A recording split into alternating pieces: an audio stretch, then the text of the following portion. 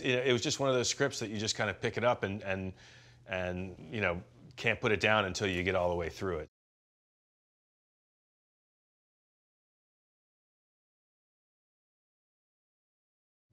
I think it starts in a way where it's not personal.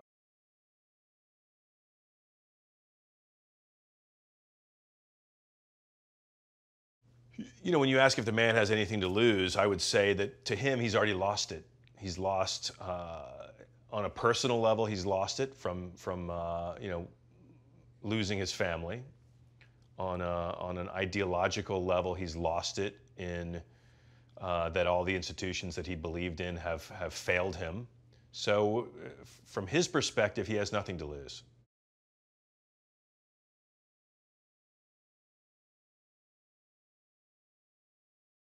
Yeah, Rachel's going through a tough time herself. She's kind of become the caregiver for her aging mother, for her younger brother and his girlfriend that are living here at the house, um, and her own son. She's kind of both parents to her son as a single mother with an ex that's kind of less than um, less than ideal in terms of fulfilling his responsibilities as a father.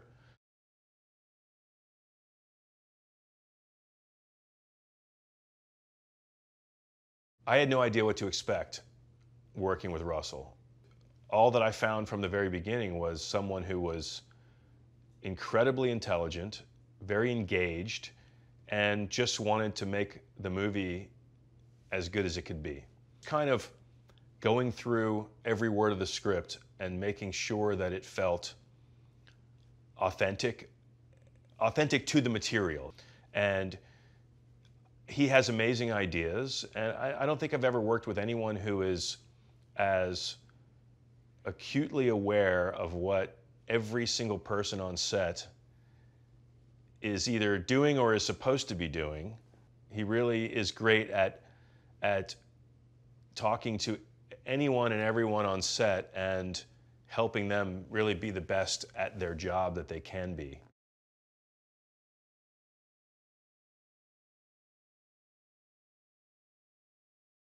I think that there are a lot of angry people out there where people can't have disagreements and actually talk about them in some way that remains civil and productive.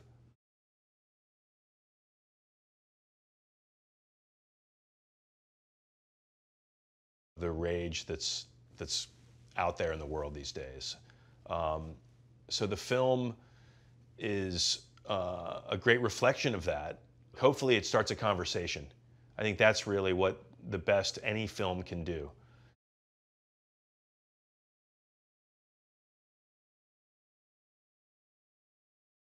I told him, when Russell and I first met, I told him that I always pictured this character of his as the shark in Jaws, where he shows up, he does some things that are very memorable, and then he's gone, and you don't know when you're going to see him again.